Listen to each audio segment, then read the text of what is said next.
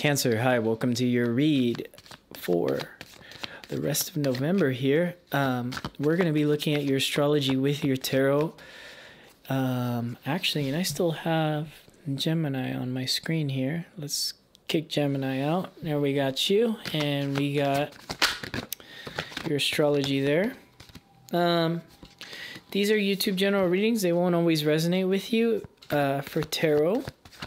Just be aware of that. And as well as astrology, depending on what Mahadasha you're going through or what your birth chart has in certain houses, astrology may not even resonate for you on YouTube.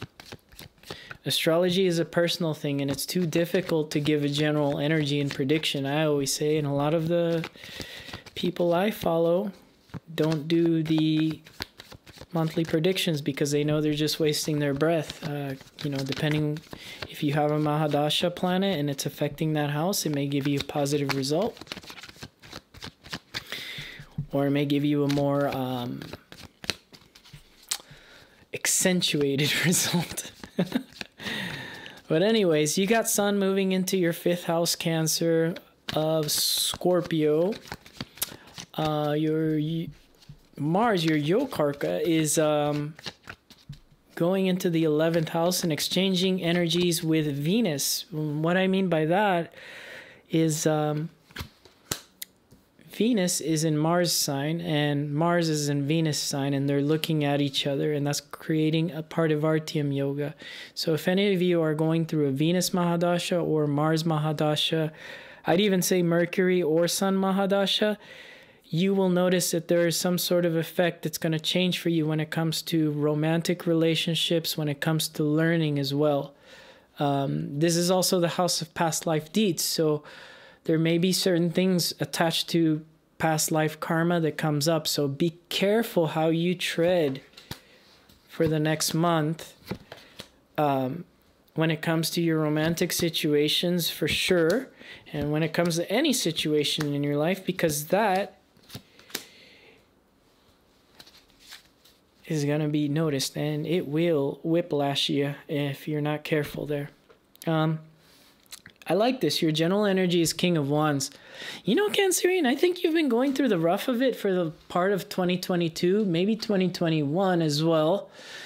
And I like this energy because it's showing me that, you know, you've kind of learned to do things on your own, and you don't really need anybody to go ahead and hold your hand anymore. Whereas in 2021, 2022, you may have been put in a lonely position.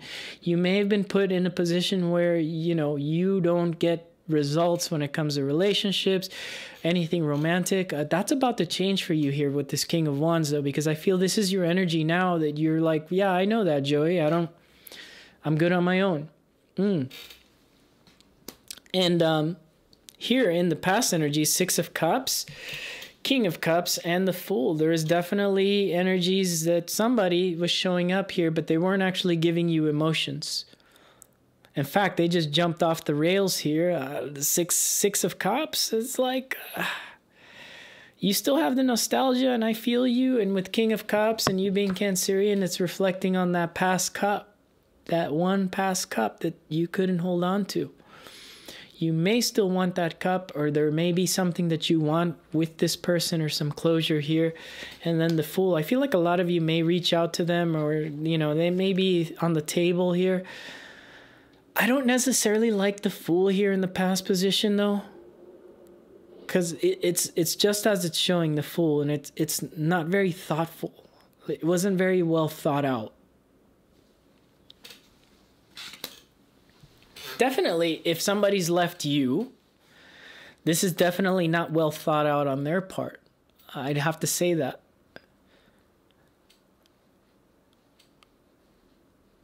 And the Sun's exposing that for you here this month. But what you don't see is Venus is working with Mars there, and although it's retrograded, it's still, there's something in the background you're not seeing here yet.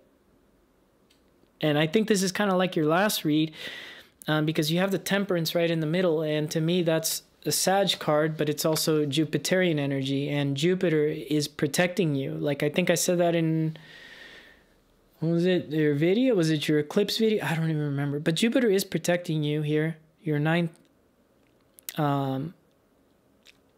house lord is retrograded in Pisces, and it's directly impacting your first house. So it is protecting you here. And I think having hope, you will get rewarded. That's what it was. That's what I said. Having hope will reward you. And that was last week's video, wasn't it? So the Hermit, I feel like this is the final time out that you get put in before you move into the amazing stories of something manifesting in this physical reality with the Knight of Coins here. This is the final time out before you go into something, or you're going to be happy moving towards 2023 and into 2023. Because it feels like maybe there was something, you know, because I get the vibe with this King of Wands. Maybe there was a person here already that you've walked away from, even though it was probably difficult. There is that vibe that you've been on your own here for a while. And I love Queen of Cups. I love her here in the future energies with the Sun and the Knight of Swords. I love Knight of Swords because Knight of Swords, he's showing me, hey, I'm going towards my quest, my happiness. And, you know, I feel like this is you. Yeah. Your best result is going towards your happiness and doing it in a way where you're not waiting for people, or you're not having people like say you shouldn't do this, listening to the opinions of others. And it's realizing that because you leave situations as well that, you know, you don't have any past life karma to suffer from. You sure as hell don't. You know, and then the way I look at this, like I get this question a million times. Like, will I have bad karma because I leave somebody and I break their heart? No, you won't. Breakups happen. That's part of life. And when you realize you don't fit into somebody's life, it's time to go.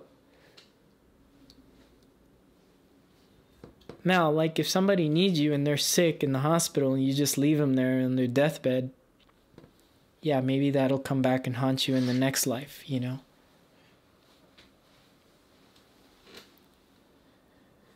But I feel like the things that you're trying to, maybe that you walked away from earlier this year, I feel like they were just sacrifices.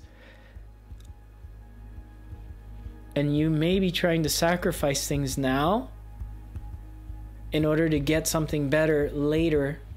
There is that vibe always I get for you, Cancerian. Let's pull 3 cards for your advice.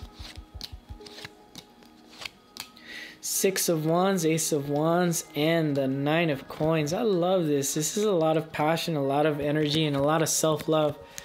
You're going to be giving yourself a lot of self-love here, maybe? I don't know. But the universe wants you to do that. The universe wants you to know that when you love yourself first, that's when you start attracting to you. And money is going up for you as well. I feel that.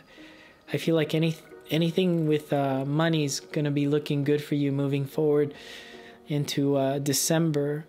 I just hearing that with this card. So, you know, that is the support you will be getting from the universe. And Ace of Wands is something brought to you by the universe. So there may be a new love relationship, a very heated one, starting up for you. And the only reason it comes in is because, well, you had hope all along, Cancerian, and it comes in. Yeah. Take it easy. That's all I got for you, Cancerian. I'll see you guys again next week.